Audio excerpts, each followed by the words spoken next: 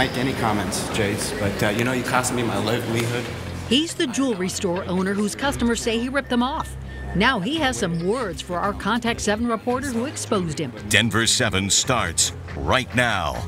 And good evening, and thanks so much for joining us. I'm Ann Trujillo. Glad you're here. I'm Mark Stewart. The Contact 7 team tonight is getting results from some jewelry store customers who say the owner took their valuables, never paid for them. The former owner of D&D Fine Jewelry actually brought cash to pay back a customer today. And Contact 7 investigative reporter Jace Larson is in downtown and was there when it happened. Jace? Hey guys, this is a place that jeweler's customers never thought he would actually show up. Denver County Court. When he did show up today, he brought money for one customer, but not nearly enough to pay the other people that he also owes.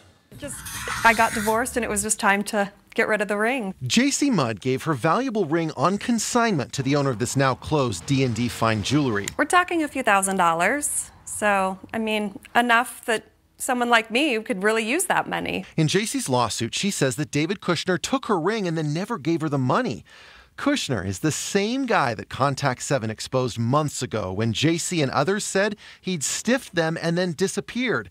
Disappeared, they said, so they couldn't serve him with a lawsuit. Did you take any of these customers' money? Well, we tracked him down and found him working at another jewelry store. These customers would like to know what's going on.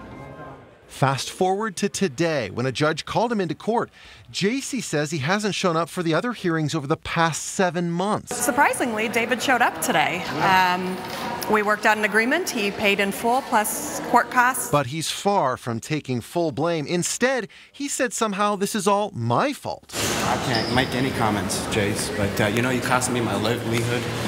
I am now unemployed because of your news channel, and I have no way to make income to pay. I had to sell jewelry equipment in order to pay her.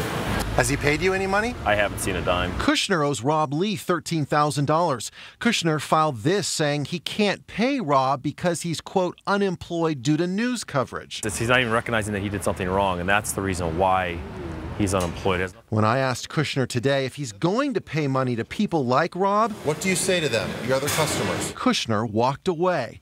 But at least JC now has her money. I have to thank you guys a lot for all the help that you guys have done. It's helping us and hopefully helping many other people that David has done this to. And we're going to keep watching this case to see if Rob ever gets his money back. In the meantime, though, if you have something I should investigate, please send me a text message or give me a phone call. The number to call is 720-462-7777.